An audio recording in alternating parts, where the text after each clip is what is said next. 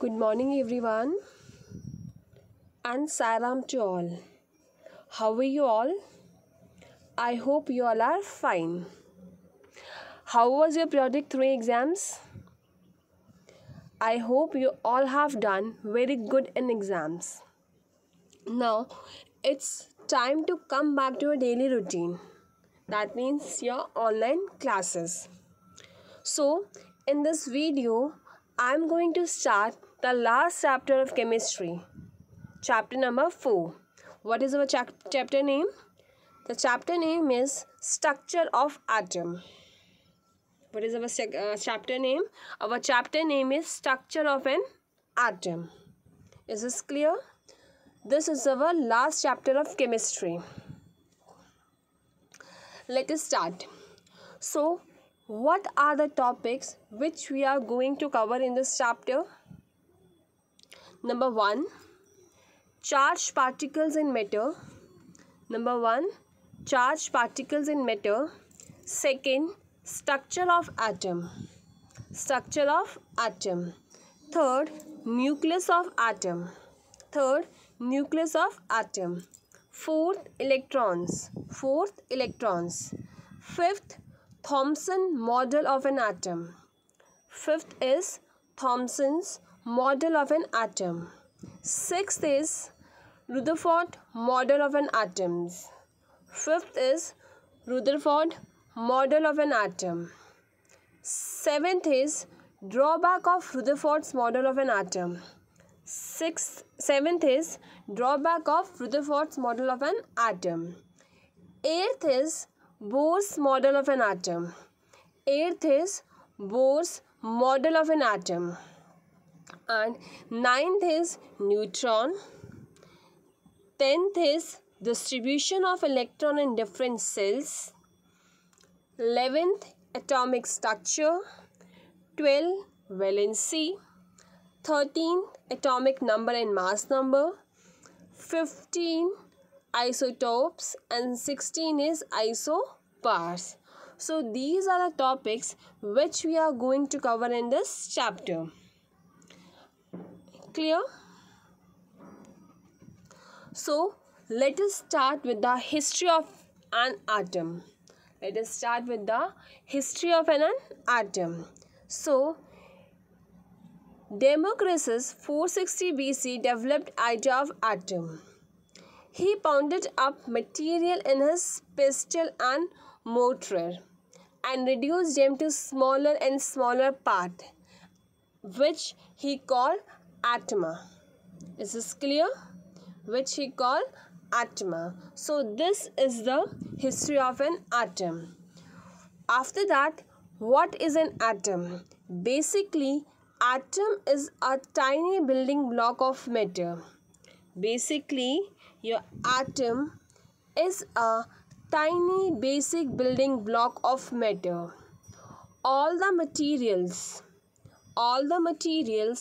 on earth are composed of various combination of atoms.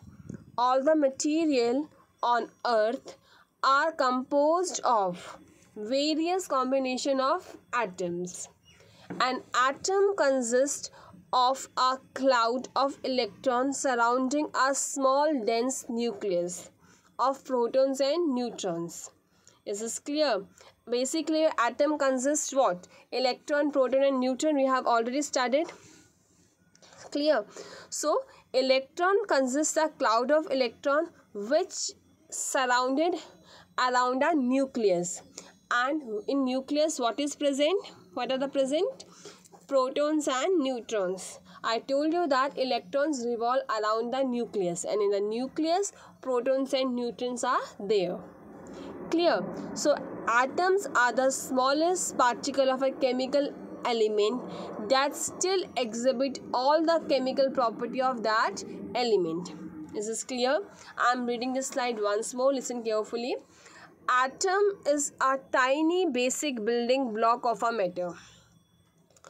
All the materials on earth are composed of various combination of atoms. An atom consists of a cloud of electrons surrounding a small dense nucleus of protons and neutrons. Atoms are the smallest particle of chemical element that still exhibit all the chemical properties of that element. Clear? Now, our next topic is chemical particles in charged particles in matter. So, I told you that atoms have three types of subatomic particles. Atoms have three types of subatomic particles. What they are? Number 1, electrons.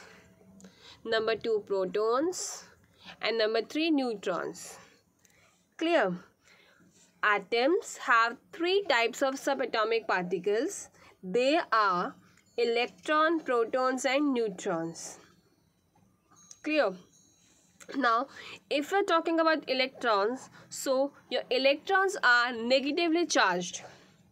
Electrons are negatively charged and it is represented by small e and negative sign. Clear? So this negative shows that it carries negative charge. Second one is proton.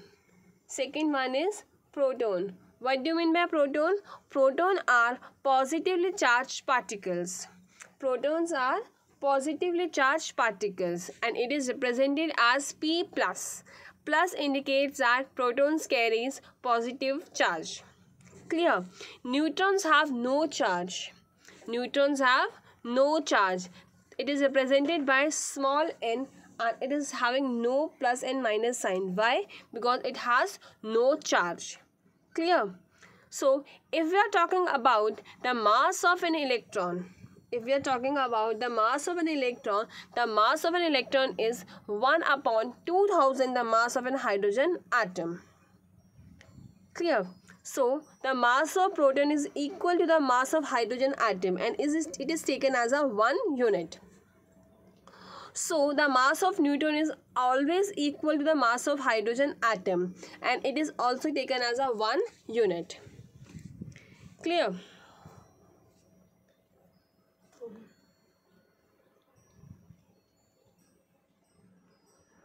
So, I will read one activity. Just listen carefully. If we rub a comb in a dry hair, then this comb attracts small pieces of a paper. You have done this very frequently and lot of time.